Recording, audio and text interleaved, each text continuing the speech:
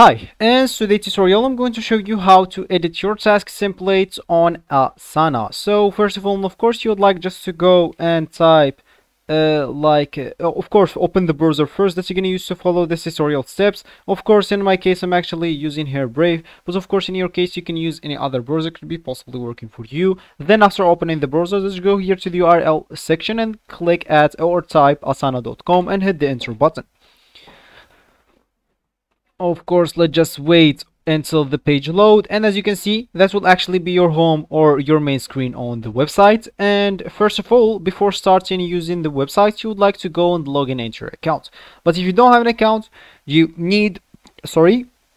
will need first of all to go and create your account. And of course, you can create your account or sign up with a Gmail if you don't want to go through all the boring steps of creating your account. So as I said, this will actually be your home or your main screen on the application or on the website if you log in into your account.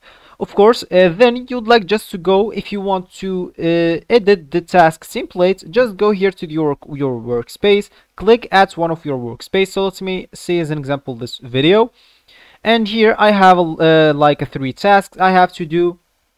And of course, if you want to edit a task template, so this is an example, this third task. So let me just go and click on that.